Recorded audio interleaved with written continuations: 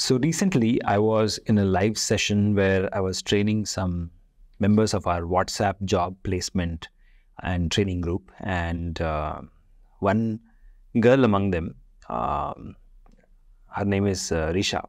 She asked me a couple of questions and then finally asked, "Sir, tell me, what exactly is the hidden truth which we don't know as a fresher, but we should know when we are applying for companies and jobs in the biotech sector?" So I smiled and said, "Okay, I think I have many of them, so I should collate all of that in a video and I'll share with you." So this is in response to that question, and of course for all of you who deserve to know this shocking truth. Now, you are sitting on the other side of the fence where you are willing to come into a biotech company and work. But what exactly these biotech companies are thinking about you, that is something you should know. And many of you complain that the industry does not take freshers. What is the reason? If industry doesn't take the freshers, then how will they gain experience and all that? So I'm going to share 5 to 6 shocking truth, which is going to be an eye-opener for all of you. And that will actually probably pave the way of your next steps, what you should be doing, okay? First things first is industry is not taking freshers, not because you don't have experience. It is because they fear job stability, okay? Because many of the freshers do not stay in the job for long, okay? Just yesterday, we placed a girl in a biotech company. She worked there for 48 hours and then she left. And when I asked, "Why did you leave after so much difficulty? I had placed you there," she said the work environment was suffocating. Now, by suffocating, she didn't mean the AC was not running. She meant the work pressure, right?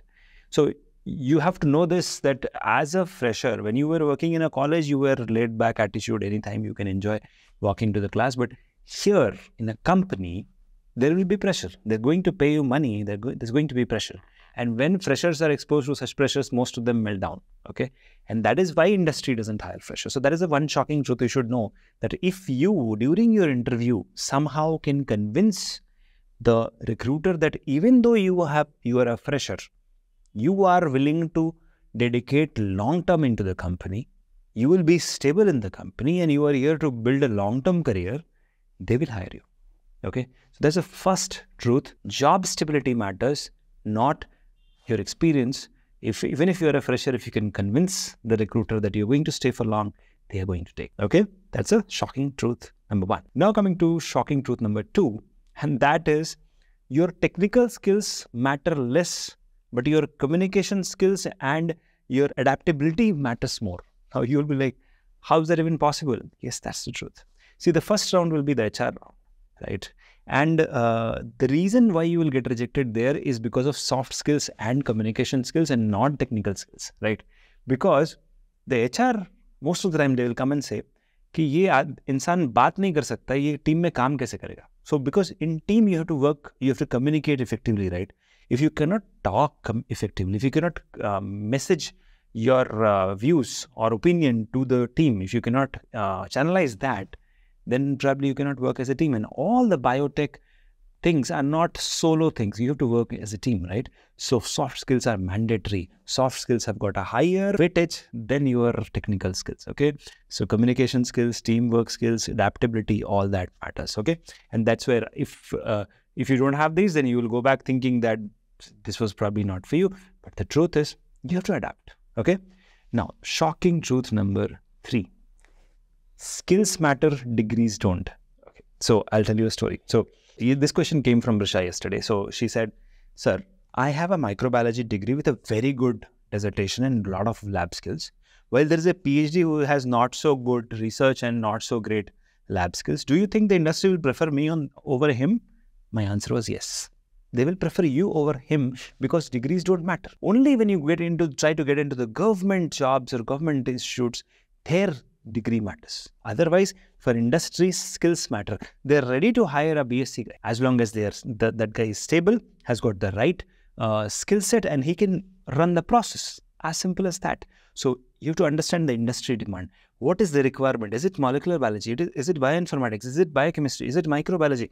adapt that, learn that skill, do the hands-on, do the data analytical skills, and then have the practical experience of all of this. Okay, it's not like okay, theory, you need to have real world experience. And that's what I keep telling my students at Biotechnica.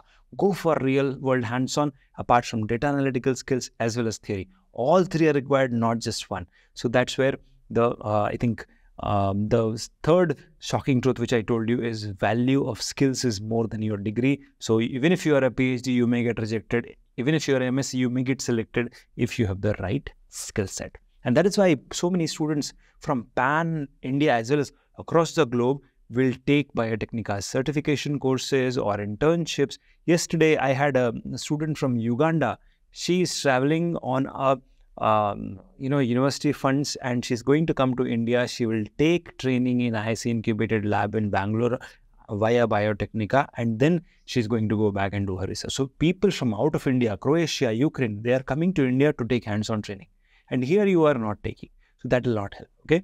So that's the shocking truth number 3. Now, truth number 4. The industry does not want outstanding, exceptional people. Okay. So even if you are not a topper, your chances of getting hired is higher than the topper. Okay. So for example, you are an average student with average skill set, but yeah, you are pretty much manageable, right? You can work under stress, you can work under pressure, and you are ready to adapt to the situation, you are ready to adapt to their requirements, then the industry will hire you. So they're not looking for outstanding toppers, remember? So even if you are not a topper, good news, the industry will hire you. So don't think that if you have less marks in the college, the industry won't hire you. Yes, they will hire you. They're looking for you. Okay. So, but again, whatever I said, all the previous points are equally valid. Okay. Next one, next shocking truth. And that is, many of you think that if I negotiate harder during the interview, I may get a higher salary. The truth is no, they will not. See, this guy who is walking into the room to take your interview has been told by his manager that this is the range in which you have to bring this salary. Okay. So if the candidate demands more salary, reject him, because the company has a limited budget. Okay. Now, even if you are exceptional, they may not go beyond 30% above the budgetary limitation. So even if suppose the salary which was fixed just at 50,000, you demand 80,000 or you demand 1 lakh, they will not give, because they have made up their mind that they're going to give 50,000. They may go to 60, 65, not beyond 65, right? So that is where the salary budgeting is already done even before. So match is fixed. They're just looking for who can be the batsman. Okay. The match is fixed. The score is fixed, but who can be the batsman? They're just looking for. So don't negotiate hard during the salary. Just be soft. Say, okay, this is my expectation. And if that matches, you will be the batsman. Okay. And this debate always continues, skill versus degree, right? So you have to know this, that you need to have valuable skills, which is needed in the industry. You have to understand the market demand, accordingly customize the CV, have those skills which the company needs, and adapt according to the industry changes. They demand you to come to Himachal Pradesh, do it. If they want you to come to Bangalore to do the job, do it. You will have to relocate because the company is not in your backyard. It is in another city, right? If you can move out of your house for degree, you had to go out of your house, right? Did the university come inside your house? No, right? So the job will not come inside your house. They will be in some remote, distant part of India, okay? Just to give you an example, I have a cancer research company which is in Bangalore, but it is not in Bangalore. It is 57 kilometers away from Bangalore. The reason why they took it is best known to them, but they're 57 kilometers away. So if you want to be in the city, you cannot work there, right? So these things you should know. Next is recruitment priorities, okay? Let's understand that you have your own priorities, but the company has their own priorities, right? The more realistic you are with your demands, the lesser misconceptions you have, and the more industry insights you have, and obviously you will have because you are listening to Biotechnica's YouTube channel and various other platforms. So yeah, you will have the industry insights. Your chances of getting hired is higher. But remember that the value lies beyond degrees. The value lies beyond college. The value lies where learning begins, and that is immediately after your college. Once the college ends, work on your skills. Recognize your potential employers and start looking at what kind of jobs they are posting, and reverse engineer if you can have those skills. If you have those skills, definitely you will be in demand, and you'll get hired. So just, I think 15 minutes from now, I'm going to meet again the WhatsApp job placement and training students who are, and I'm placing them also simultaneously as they are trained. So if you want to be a part of that, you can always click the link in the description and become a part of our WhatsApp group. But apart from that, whether you join or not doesn't matter.